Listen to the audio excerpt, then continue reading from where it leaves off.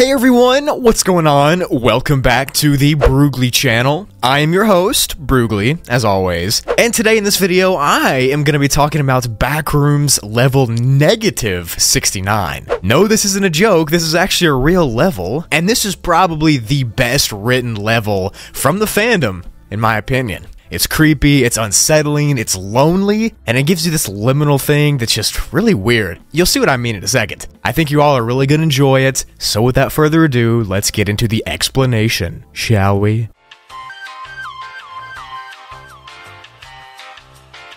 Backrooms level -69, or the Roads to Abyss, is classified as a Class 1A Obstructive, which means that it's safe, has no creatures or entities, but has a very strange, abstract environment that could be potentially dangerous. The level also has another nickname, which is the Foggy Avenue, because it looks like a huge, expansive landscape of nothing but metropolitan roads, bridges, overpasses, that kind of stuff, with fog everywhere. So, the Foggy Avenue. The level is kinda laid out similarly to a huge dystopian city, but without the buildings. And it's like this because of how many roads there are that overlap each other, go into the ground, come out of the ground. It just seems so awe-inspiringly big. And that thick layer of fog never leaves the level, and it's really just everywhere at all times. It makes it impossible to see to the sky, so no one knows it's up there. And it also makes it really hard to see far in front of you. I mean, you can hardly even see 10 feet in front of you. And the fog itself can be any color, but the main common colors are orangish or bluish, and sometimes a mix of both.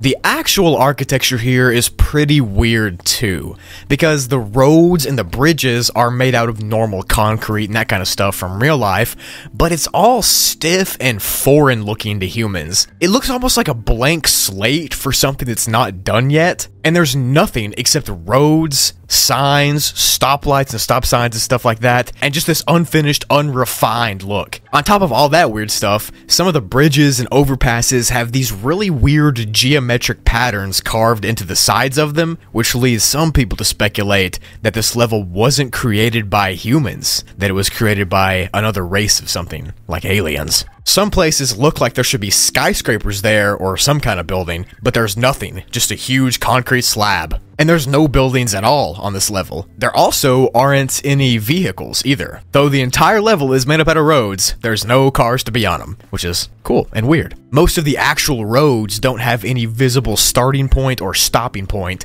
but there are some that pop out of the ground in random places and go straight up or sideways or right back into the ground. It's weird. There are also traffic lights, stop signs, yield signs, intersection signs, and stuff like that, placed in extremely random locations as well, and some of the lights aren't even at street corners or intersections, and they're just placed in the middle of the road randomly where there wouldn't even need to be a stop sign or stoplight. So it makes us all question, what are the purposes of these lights, and why are they randomly placed? Some of the roads are looping and twirling. They almost look like roller coasters, which just adds to the confusion of trying to map out this level. But because unlike in normal real-life cities, where the roads are laid out in grid patterns or similarly recognizable patterns, this level has no pattern.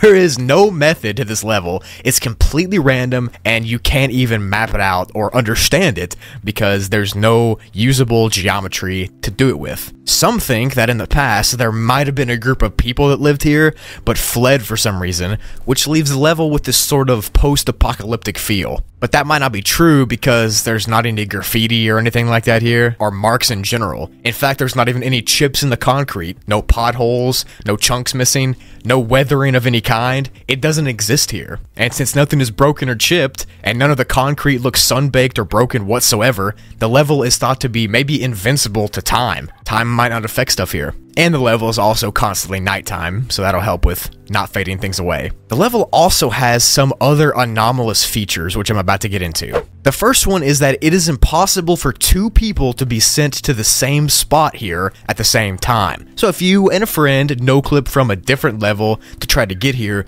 you will not end up in the same spot. Even if you no-clipped from the same spot, you'll be sent to opposite sides of this level, and this level is infinite, so there's no point in finding them. The next anomalous feature is that fog that I talked about. It's the main anomaly here, well, because it's always there, and because it can change completely in color depending on where you are in the level. It could be in one section and it could be blue, and then 600 feet over, it could be orange. It all depends. The fog also induces this feeling of paranoia and anxiousness, and it makes you feel like you're being watched, because you can't really see into it or see past it, so you never know what's lurking in there looking at you. And those feelings of paranoia and stuff like that are amplified when the level starts to randomly play old music throughout its streets. Yes, that's right. The third anomaly is this random music that comes out of nowhere just when the wanderer is at their most paranoid point. That's when it starts, is when you're getting real paranoid, and that just pushes you right over the edge to insanity, I would say. And these next two anomalies that are the last ones add a really strange level of creepiness to this level. The first one is called the Upside Down. No, not Stranger Things. And the other one is called the Lights.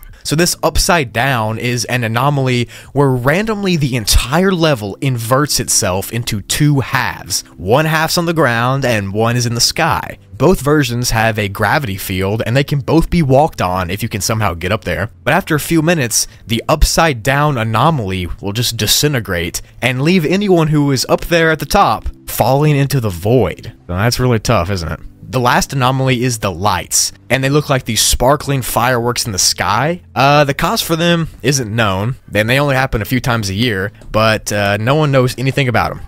So there's not much to say. There are no outposts here, and to enter this level, you can come from the regular level 69, which is just a huge straight road with concrete walls on each side, and to exit, you can get up in the upside down part at the top and fall down into the void to maybe be sent out, we don't know. Or, out of nowhere, this level can send you out with no warning to level 413. No one knows how this happens, or where it happens, or why, it just does, and you can just be randomly sent there. That's pretty neat.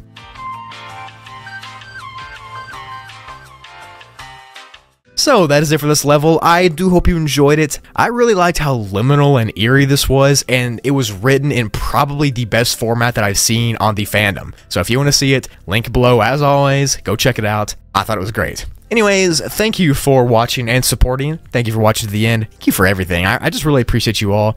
I love you all. You are the best. Thank you so much for getting me to 400k, guys. I mean, we're on the way to 500k now, where I'm going to be buying the full Backrooms outfit. You know the deal. Help me sub. Show me to your friends, your family, your dog, your cat, your fish, everything you have. Share the channel. Let's get to 500k. Let's do this together. It's going to be great. Also, make sure to go check out Broogli for some absolute banger content like reactions to Backrooms found footage. Yeah, I'm doing that now. And gameplay with my friends and fans and much more. That channel is just going crazy right now. I mean, I'm uploading like 4 times a week. Wow. Thank you for everything. Thank you so much. That is it from me. And I will see you in the next video. Peace.